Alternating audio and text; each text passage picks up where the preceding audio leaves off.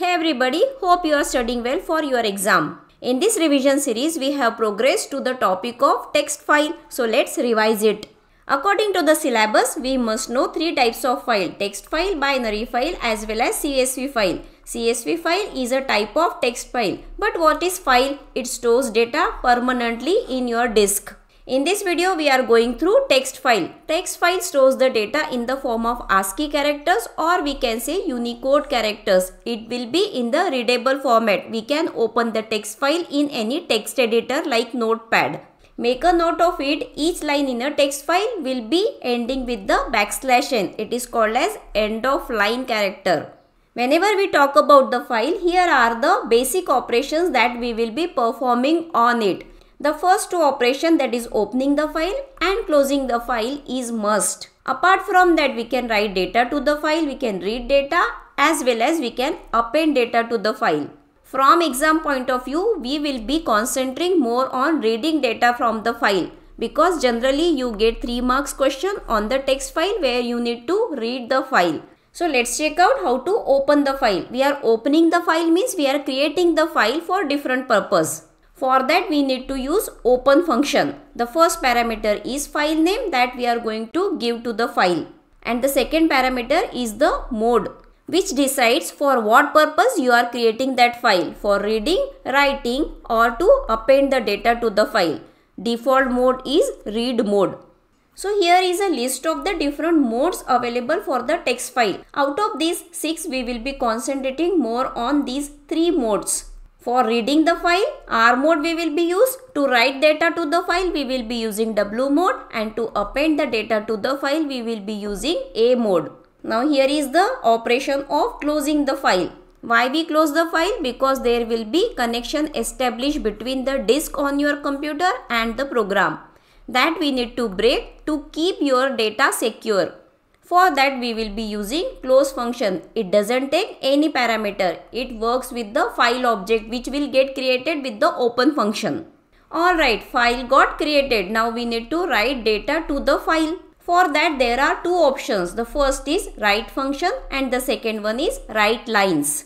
Write function write a single string to the file, whereas write lines write a list of the strings. We will not concentrate more on writing data to the file because you will not get question on it. You will be getting question on reading the text file. All the file functions will be working on the file handle, or we can say file object. So here is the syntax of write function. Let's check out this code where we are writing one name to the file. The first step is to open the file. Here we are writing the data, that's why we are using W mode, and this is the name of the file. If we are using text file, we will be writing the extension as .txt. Write function takes string, so we are providing it. It works with the file object, so here is the name of the file object which we have created with the open function. Always the final step will be closing the file. Alright, come to VS Code. We have written one simplest program of writing one name to the file.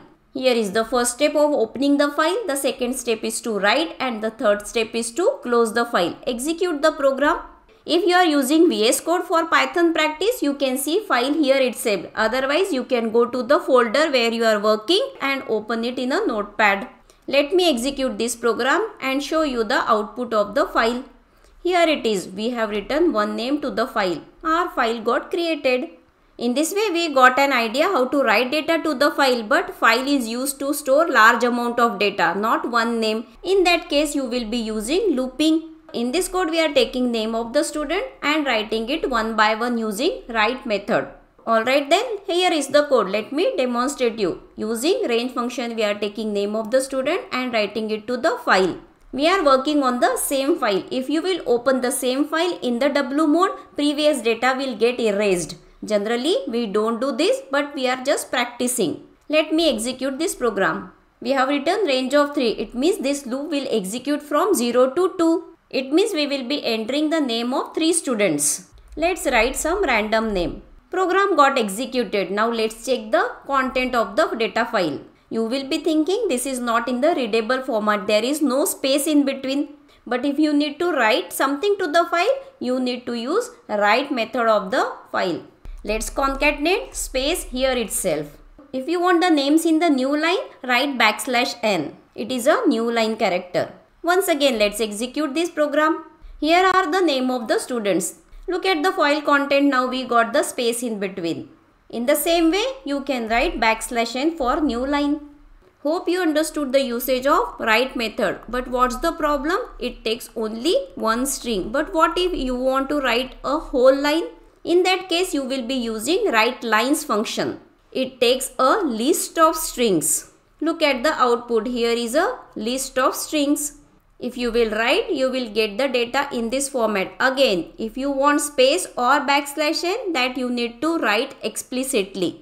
You know, writing lines one by one will not be practical. In that case, again, we will be using loop. But writelines take a list of strings. In that case, we will be using append function of list. So, in the beginning, list will be empty. We will enter the name of the student, appending that name to the list. We are well familiar with the usage of \n. In this way, we will get one list of string that we will provide to the writelines method. It will write data to the file. So the first job to create a list of string, then pass it on to the writelines function. Let's work out with the writelines function. Here is a list of string. So let's execute and check the content of the file. Look at the file data. We could write a line. Even longer line you can write. Alright, now we are moving ahead to the important topic, how to read data from the file. Once we have written data to the file, we are not opening the file and checking the data. We will be writing program for reading the file. For that, we have three different options. The first is read function. It reads the whole file but in the form of string. Using readLine function, we can read a single line, that too in the form of string. But readLines function reads the whole file in the form of list. Please make a note of it. Alright, let's go through all these functions. The first is read. Look at the syntax. Here is one optional parameter n. It is number of bytes. Number of bytes are nothing but number of characters.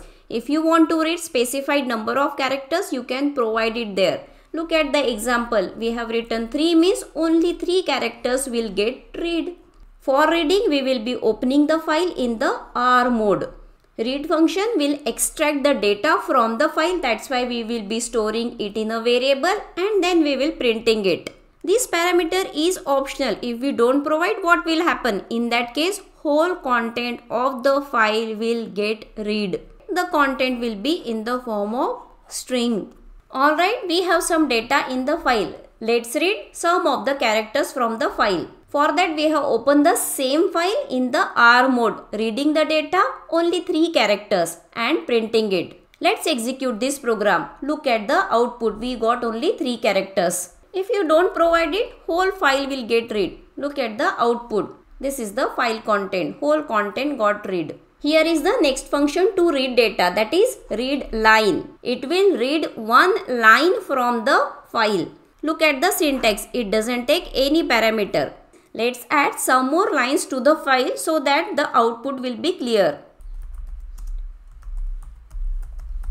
So here is the code to read a line from the file. Let's execute. Here is the output. One line got read. If you want to read one more line, you can write one more readLine function. Let me show you.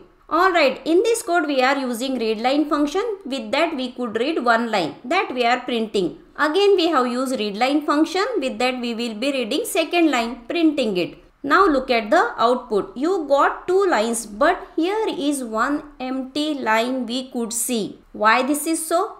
Let's try to understand. When readLine function reads whole line, it will end it with \n. \n is nothing but a new line character. That's why we are getting one empty line after reading each line. So this problem we need to rectify. For that we will be using end parameter and we will suppress that \n. So here is the empty string. We are not giving any space in between. Let me demonstrate. Here we are using end parameter and suppressing that new line character. Now look at the output. That new line got suppressed. So we need to do this small arrangement for the perfect output. We know that there will be thousands of lines in the file. In that case, we are not going to write 1000 readline functions. For that, we will enclose that read line in a loop. So this is one way of writing loop, but this is quite complicated. For that, we will be writing this loop. Look at this code. Even without using readline function, we are reading the whole content of the file. How this is so?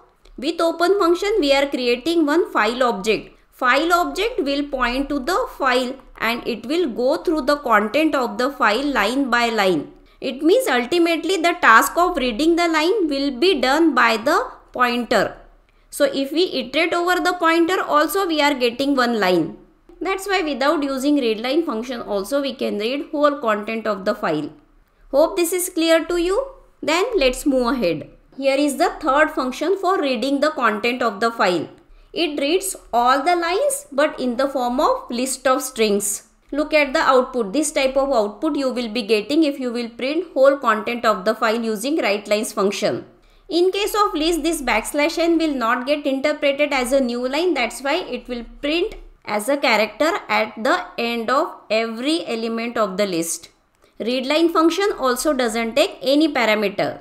Alright, here is the code. Let's check out the output. Here is the output. This is a single line which got read followed by \n, and this is the second line. Look at the file content. First line and second line. We already understood that in case of text file, every line will get end with \n. It is the end of line character in case of text file. In case of readline function, \n will get interpreted as a new line. So we got one empty line, but in case of readlines function, you can see the character here itself. In this way, we understood all three functions. There is one more operation, that is appending data to the file. Already file is created with some data. If you want to add some more data to the file, then we will be appending data to the file. For that we will be doing the process of write only. There is only one change we need to keep in mind. Mode will be A, not W. If you open the same file in the W mode, the data will get erased. That's why we don't open already existing file in the W mode. We should open that file in A mode to append data to the existing file. Otherwise the code will be same of writing data to the file. So it's time to wrap up this video. Hope you got an idea of text file. In the next video, we will be solving questions based on the text file. So until next time, stay positive, stay confident. I will see you in the next video.